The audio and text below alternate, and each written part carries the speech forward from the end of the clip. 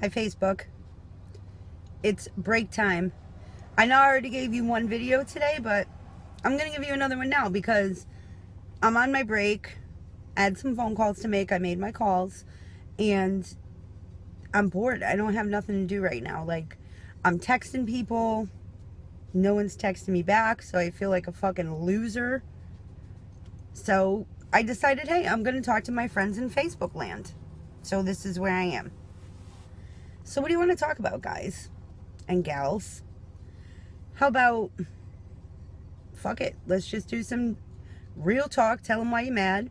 Shit that gets on my nerves and probably gets on your nerves too, Facebook friends. I get so aggravated. This has happened to me a few times. It doesn't happen all the time, but it's happened a few times. Like, if you do a video or you do a status and people automatically assume it's about them. Now, I'll say, I've done that before. Sometimes I've seen people put up a status and I'm like, is that about me? But the reason that I'm like, is it about me? Is because it's probably something I did. So, obviously, feel guilty about it. Like, yeah, I fucked up. I did that. It might be about me.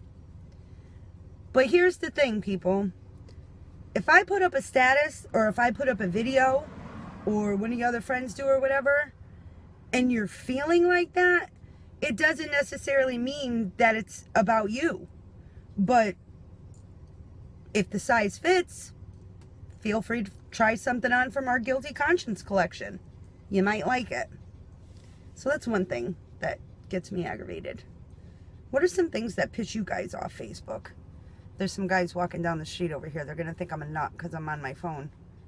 Some people should not wear fucking tank tops. Wait, I'm going to wait till this guy goes by a little bit, and then I'm going to turn the camera so that you can see him. And you vote, should he be wearing a tank top? Do you see him? Did you see him? I don't think he should be wearing a tank top. So, like I said earlier in my other video, it's Friday night, so I'm sure some people got plans.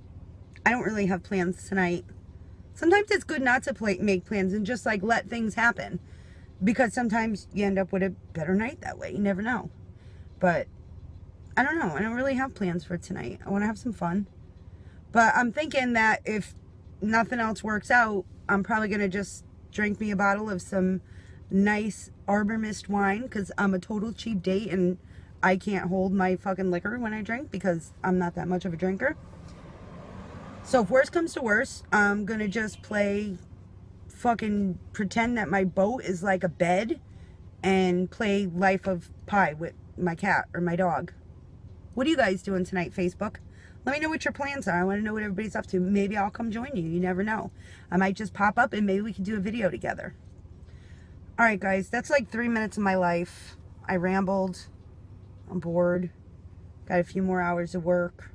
Then I'm blowing this popcorn stand for the weekend.